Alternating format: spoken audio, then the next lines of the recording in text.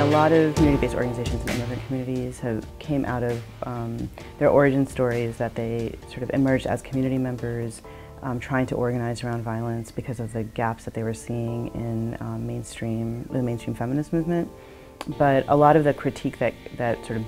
led to the founding of those organizations was about the sort of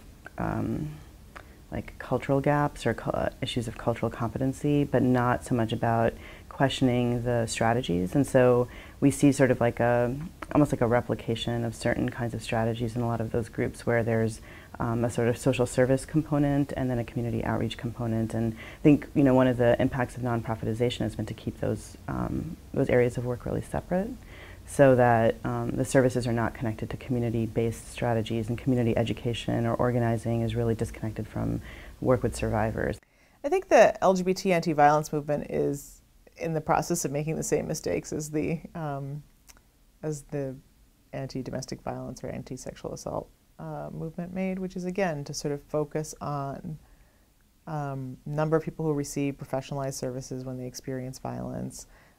number of laws we pass that create harsher, make visible the violence in the law and then create harsher punishments for it, because then we feel like then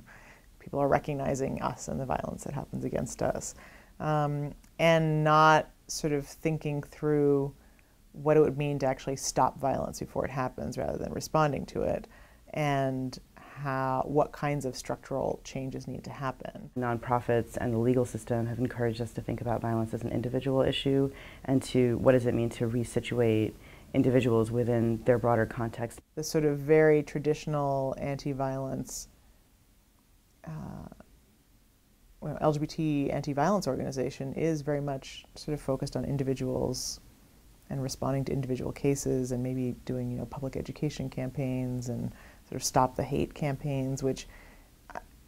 just really still continue to present a very individualized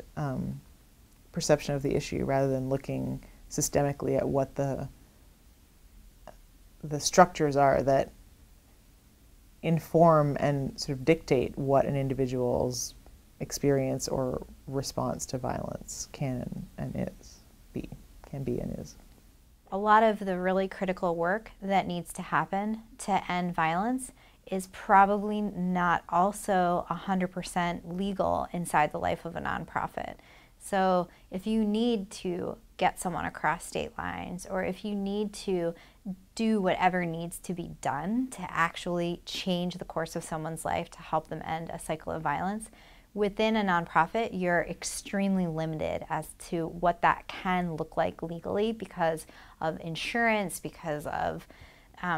boards of directors, because of funding streams, because of if you accept government funding. Criminalization and nonprofitization have supported binary thinking in a lot of different ways. So that can mean like gender binaries, or it can mean the binary of victim and perpetrator. Thinking about violence as this sort of oppositional issue where there's two different sides, and I think some of our work now has been to sort of undo those binaries, to think more kind of holistically and through connection instead of through those separations. A lot of it is about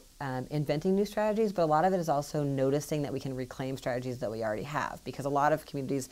the police have never been a resource for, right, and have always been a danger to, so people have done other things to try to figure things out. So it's like, how do we take what we already sometimes do to help each other out, or what we've already done to survive, or what people have done to survive for a long time, and figure out how to operationalize it now, how to give each other the skills, how to rebuild skills that we've lost in a society that is really focused on calling the cops. And that work is very grassroots, very slow, very experimental, very creative, beautiful work.